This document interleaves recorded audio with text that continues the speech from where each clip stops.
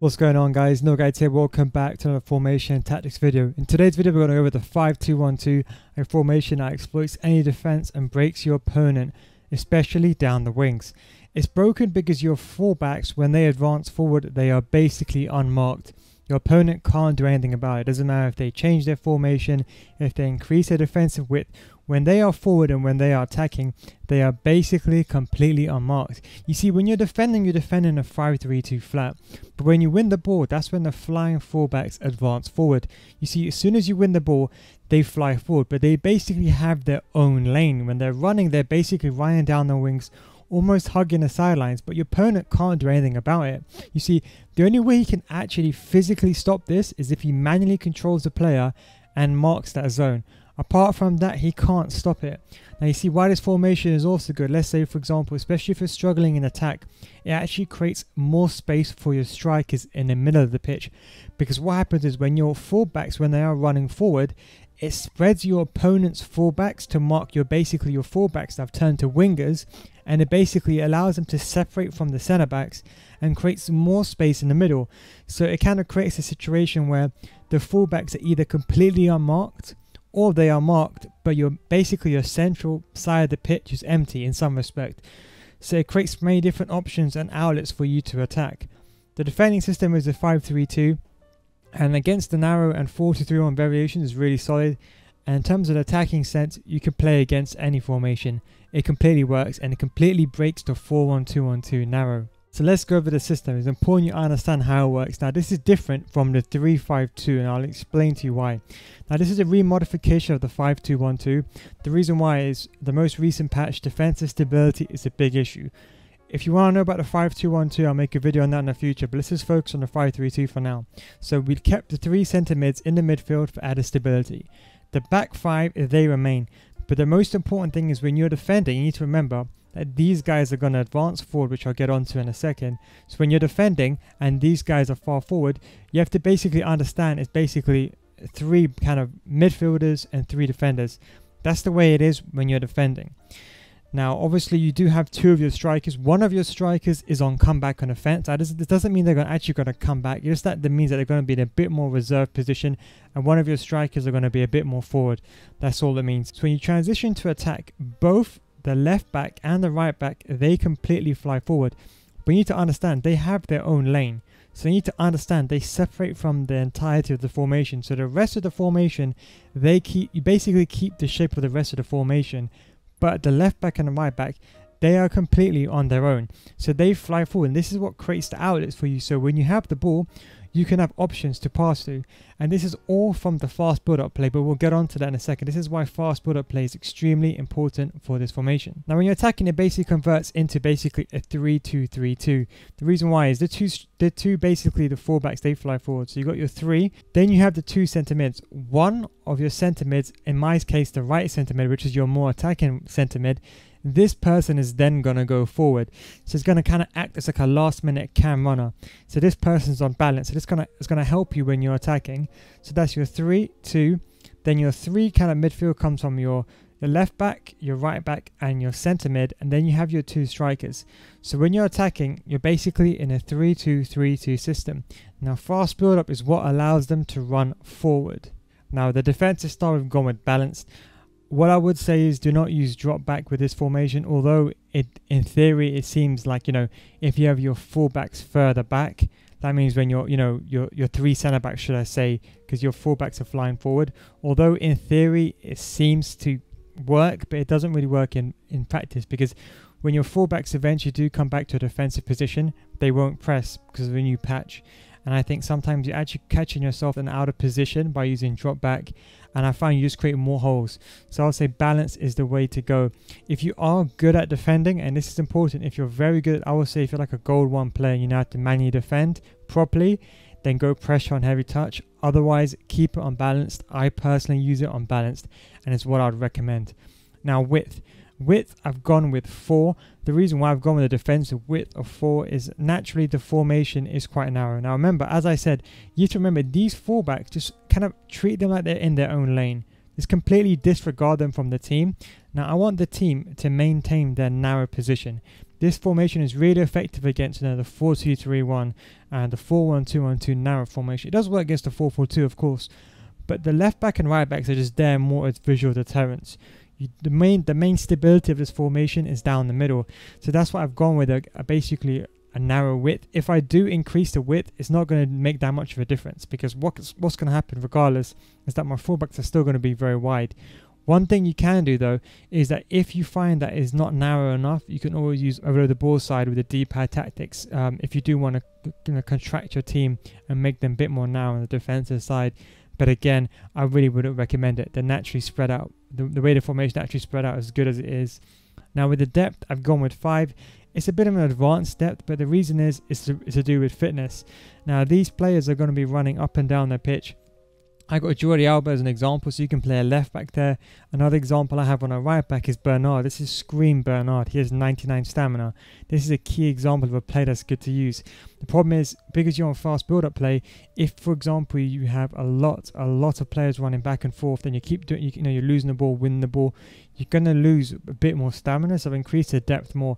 Plus, you kind of want your strikers high up the pitch. Thus, I've gone with a higher depth, just a bit more easier to counter. Now going over to the offensive style, so the whole way this formation works is fast build-up play. That's the way the whole formation works, because what happens is fast build-up plays allows your players to run forward, especially in the case of the left back and right back. So when you use fast build-up play, the left back and right back, they basically fly forward on their own, and that's when the right centre mid basically comes forward as well.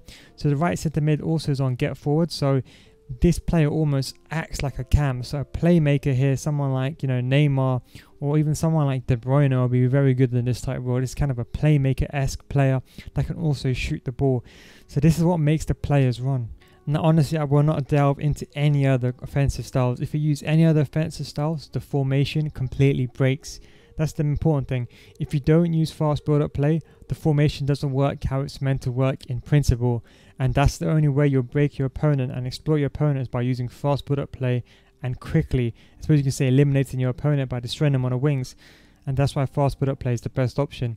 Now with offensive width, we need a high width. And the whole idea is that when your fullbacks are attacking, you ideally want them to be high as possible. Now in some respect, the width doesn't really affect the fullbacks entirely, but you also want to create enough space between these players. You don't want too much of your middle players too congested in the middle. You want them to be a tiny bit spread out, but the key thing is you want these guys to be as wide as possible.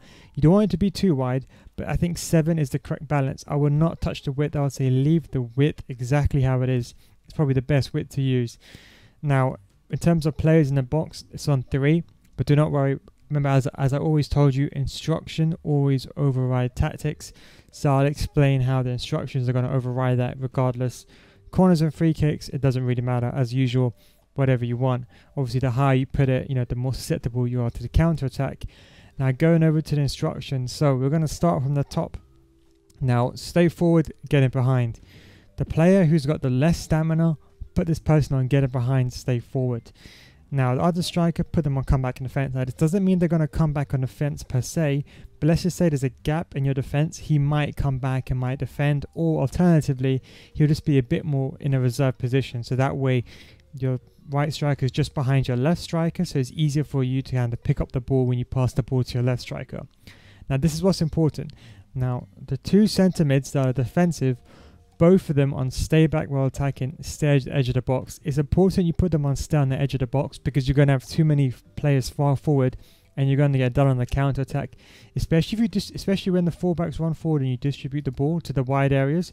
If you have too many players and get in the box, you're going to be susceptible to the counter attack. And especially if you're not good at defending, you're going to get killed. So stay on the edge of the box. Now the other centre mid, the right centre mid, I have him on balanced. You can put him on get forward if you do find this is too defensive. I have him on balanced and get into the box. I also have him on cover centre. Now the question you're going to ask is, why are they all on cover centre? It's for the sole reason that it doesn't really matter about your wing areas, because even if your opponent is going to attack you, even if you put them on cover wing, it's kind of pointless, because it's going to leave you open in the middle. It's just best. This is like one of the few unique examples where in a narrow formation is worth using and having them on cover centre, because the fullbacks will return back to their position. These are just more of just decoys to kind of stop your opponent going down the middle and breaking down your back three or exposing them.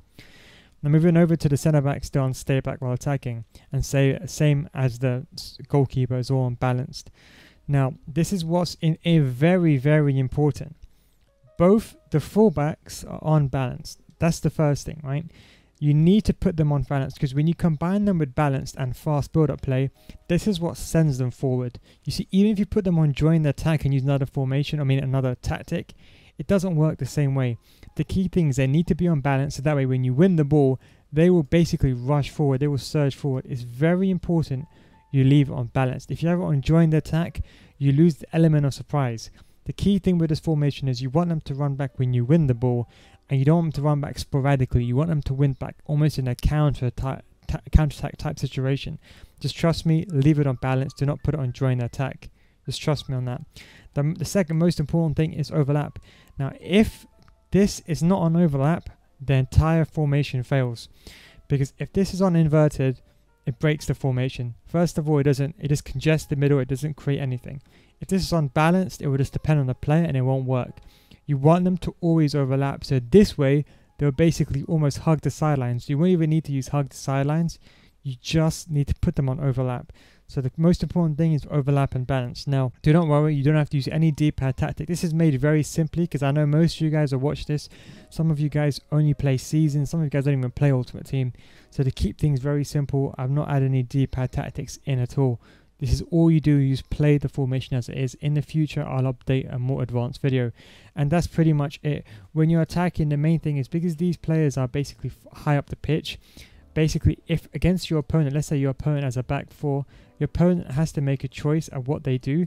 Now they can either mark the fullbacks and thus creating more space in between for your players, or the other option is they then mark the centre backs and thus creating a bigger gap between their fullbacks and their centre backs. That's why the formation is really good in the attack. Give it a try. I'm sure you'll like it. If you do struggle on the defensive side, and let's say you're still struggling, what you can do is you can put one of these other players, other attacking player, on stay back while attacking. In case you're wondering, this is the way I set the formation up. In case you're wondering, I set up like this. I use fullbacks and centre back, but you can still use centre backs. The only thing is one of the midfielders, so for example in my case Bernard is going to play right back, so just do bear that in mind. Anyway guys, thank you very much for watching. If you do have any other questions, please do let me know. Merry Christmas anyway regardless, and Happy New Year for those that are celebrating. And of course my links to my Discord, my Patreon for FIFA School, and my Twitch for streaming is all linked down below. Thank you very much. Hope you had a good year for FIFA 19. Thanks for watching. Take it easy boys.